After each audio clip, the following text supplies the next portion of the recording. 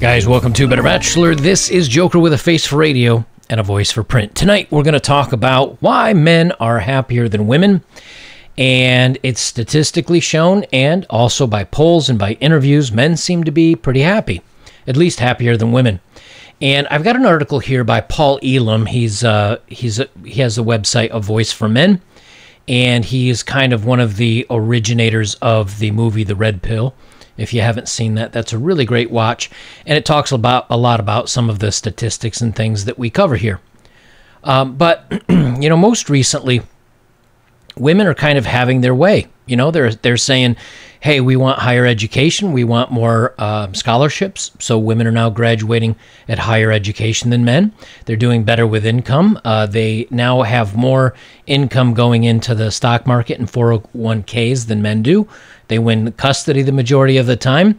They can accuse a guy of doing something even if he didn't do anything, and just her saying that he did, that alone is enough to get guys in trouble. Seems like, they oftentimes they just had the Women's March a few days ago, and oftentimes they say, hey, we women we're just held back. We just can't get ahead. And then when you show all the statistics, all the women are ahead. So what is it they're fighting against? And then what happens if they actually win? So let's get recording here, and then we're going to talk about this. And the first article I came across, which is this one, but this is very old. It's from 2011, and this was one of the articles that I was reading up when I was kind of going through this stuff. And it's Meet the Least Happy People in America. And who is this least happy person?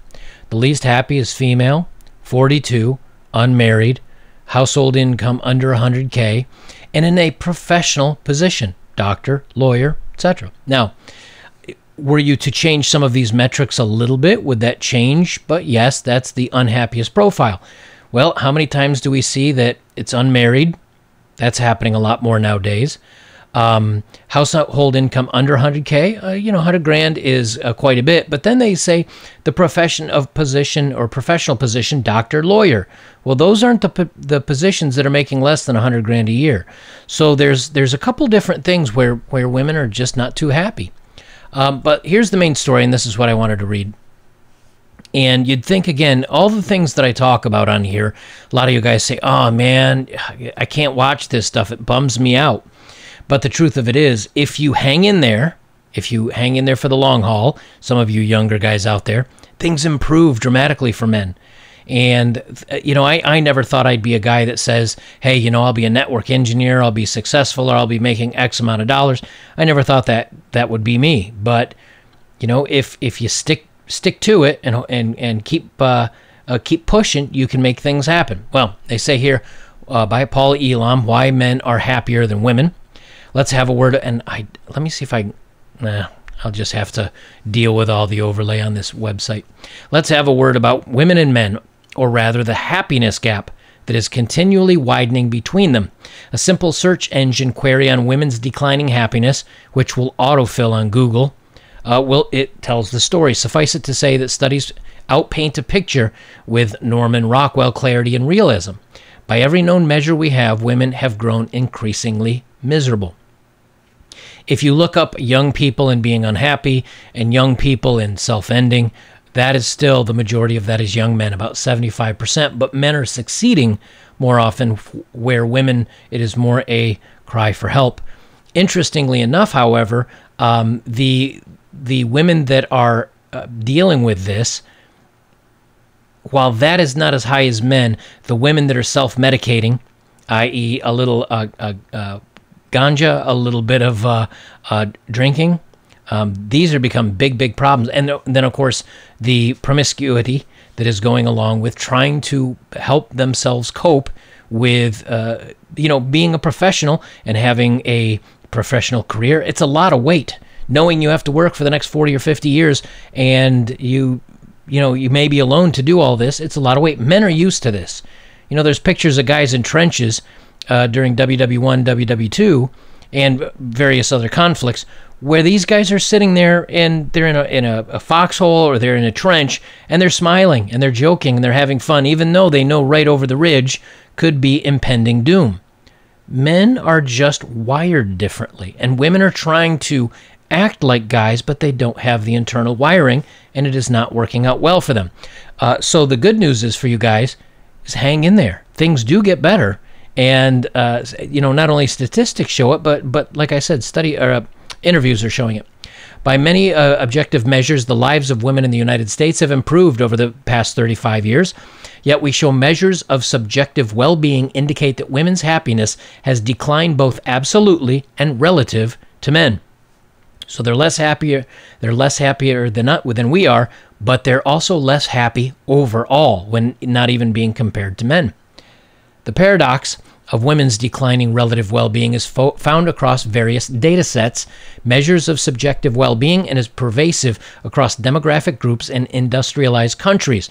Relative declines in female happiness have eroded a gender gap in happiness in which women in the 1970s typically reported higher subjective well-being than did men. These declines have continued, and a new gender gap is emerging, one with higher subjective well-being for men. Again, it sounds crazy, but I've said it many times, the girl power movement and yay women has been the best thing that could happen for men.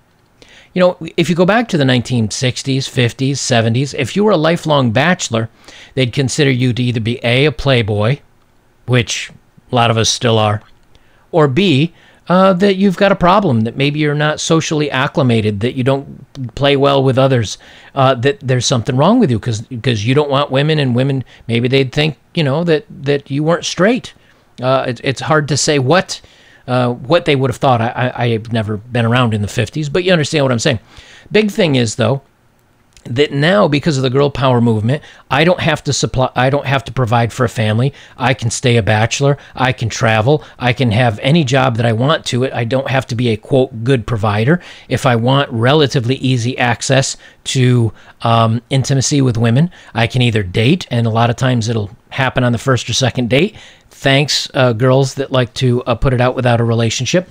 Or if you go on to some of these websites, you can easily hire a professional. And $300 to $400 may sound like a lot to you younger guys, but as you age, if it's something you want to treat yourself to every couple of months, you can do it. But trying to do something like that again in the 70s, you would have been probably down on a street corner with somebody that was pretty sketchy. Let's consider some things have happened over the past half century that one could reasonably expect to enhance women's happiness. During that time, women have achieved nearly everything that a women's movement purported to help women attain. Women now greatly outnumber men in higher education. 60% to 40% is what I've read in statistics here on other videos. Consequently, their presence in the workplace in most fields has increased dramatically, along with their opportunities for the same.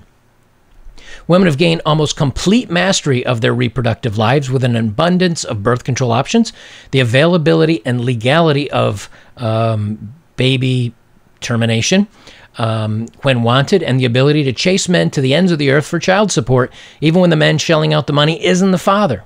And I've done those in some of my videos. All this has transpired in a political climate that makes women's issues and women themselves sacrosanct, above question for anyone who knows what's good for them. Women are now the very heart of consumer culture. As of 2012, and this is a 2019 article, so it's not very old. As of 2012, women hold 60% of all personal wealth and 51% of stocks. Those numbers have almost certainly grown since then. They say, yet women are getting miserable, or more miserable, and yet women are miserable and getting more so as time goes by. Don't argue with me about it. I've provided you the research that confirms it, and he's got some links on here if you guys want to follow them. They're kind of what I've covered on many of my videos. During the same period of time that women have sunk into an apparently inexplicable abyss of personal suffering, men have become happier relative to women. For some reason, while men have been dropping like flies from higher education and the workplace, while they've been increasingly demonized and ostracized by academia, political sphere, and indeed by women as a group, they've gotten happier. Even as we claim victory for women in breaking through alleged workplace and educational barriers, the statistic of 93% of workplace endings, being male, hasn't changed a fraction. Men are still the primary occupants of life-ending professions and dangerous work. They're still the ones in the coal mines, crab boats, and combat. A triple alteration is free as a courtesy to you, dear reader. Sorry, he writes in a way I'm not quite used to, so a little different than the normal news stories that I read. So yeah, guys do the most dangerous work. 93% of life-ending events at work are men. And I know the numbers are, for injuries at work, it is still in the 90% of men. For, of course, getting ended in a military conflict, men. Same thing when it comes to law enforcement and firefighting and all the other dangerous professions we have. It's unerringly men. But knowing this, men still sign up for these jobs. Men still do these jobs. Men still take the money for it. And men are happy. Men are okay doing this. There's no way you could get a woman to do this type of profession. I just don't see it happening. They don't want to even get into, like I talked about in my other video, they don't even want to get into roofing or tarring a road or collecting garbage or some of these other things that are relatively safe. They're just kind of physically miserable because you're in the sun and you're hot. Nope, they just want no part of it. So again, you'd think the women working in the air-conditioned offices versus the guys out here that are doing risky, dangerous stuff and working out in the heat. No, not at all, because you adapt to it. And the other thing is, I've had guys that I hired to put up a fence over at my old home. When they came out there, man, they were out there joking and laughing and having a good old time, working in 100-degree, very humid weather in North Carolina, digging fence post holes manually, dropping fences, measuring the lines to make sure everything was square. It was hot. It was miserable. They were having a good time. They got used to it. The most they asked me for was a cold glass of water. They say here, well, let me jump back here. Men are still ending more often of the top 10 causes. They are still the ones who are overwhelmingly lose custody disputes in family court.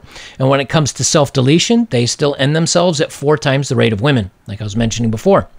But it says self-ending aside, though men who don't end themselves tend to be a lot happier than women. That is why I say hang in there, gentlemen. If you're having a struggle, it will pass. We've all been there. He continues on, I suppose this would make a lot of people scratch their heads wondering how this could possibly be. How could women whose lives have improved by nearly every measure society employs see their general sense of happiness diminish? I think it's because they're going against their own natural history of what they're wired to do. You know, men are used to providing. It's kind of, why do you see men jump in to handle something that's dangerous? You know, when something breaks out, like a fight or something out, guys usually are the ones jumping in. Everybody back up, ease off. Or a car goes into a river somewhere overseas, down south. I think it was in Peru or Mexico or something. A car went off the road into very deep water, and men just ran off the side of the road, were diving into this car, not only saved the life of the person, but the kid, as well as the dog. And this was rushing water. Like, it was not, it was not undangerous for the men. It's in us. It's wired in us. So again, as women try to emulate and hey, we can be like men now. Let's be like men. They're not happy doing it. Indeed, as you can see in this chart above from this Stevenson-Wolfers study in 1975, women reported more happiness and well-being than men in 1975. That comparative did a complete flip in the 30 years that elapsed since. And again, you can see it here that they're pointing out back at the very beginning of the graph. The lines are women, dashed lines versus men, and you can look at this. Like I said, I'll leave the links down below. I'm about halfway through. I'm gonna stop the reading here. I'm gonna leave the link if you guys want to finish through this. But here's the big thing that they're talking about. Look, women wanted the high-paying jobs. They say, hey, I don't want this glass ceiling. I want to be a CEO. I want to be a doctor. I want to be a lawyer. I want all these things that men have, and they fought for it, and they got it. The thing is, I don't think women often realize that they say, oh, well, Jeff Bezos is worth all these billions of dollars, and what did he ever... Man, I guarantee you, he works his tail off. Look at Elon Musk. Elon Musk says, hey, I'm gonna, he was young.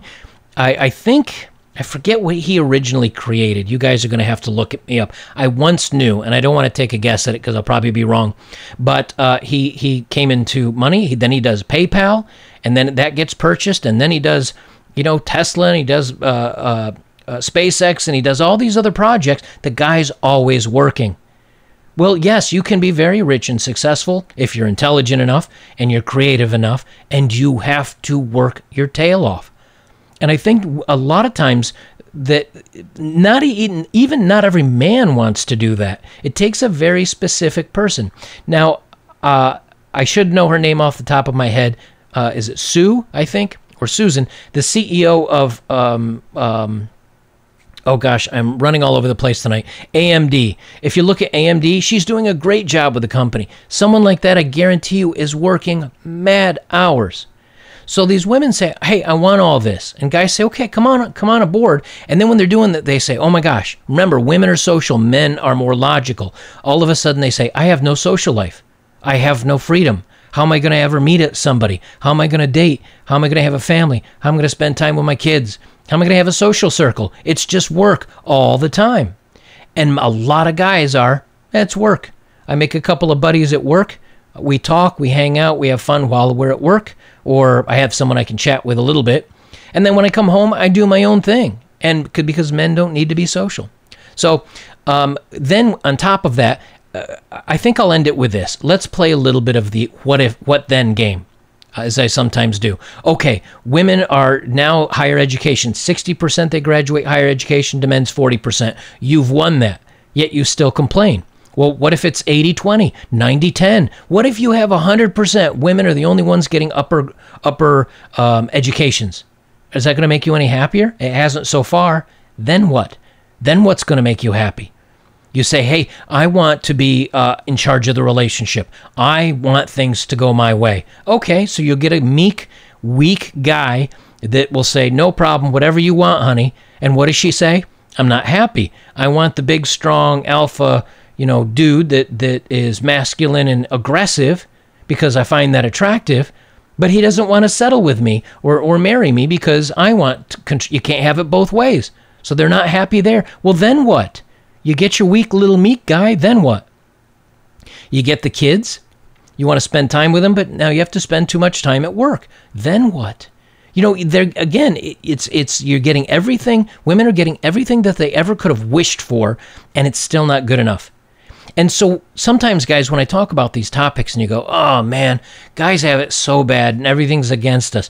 Hey, you know what? Men may have things against them right now in society. Maybe they don't. Depending on who you talk to, depending on what statistics they want to listen to, they may disagree with you. But you know something? It won't. These statistics of bad things that happen to men and the higher education and divorces. Well, guess what? If you stay single, divorce rate doesn't matter. If you don't have kids, child custody doesn't matter. If you live your own life and only have to worry about what you want to spend on then you don't need a big income.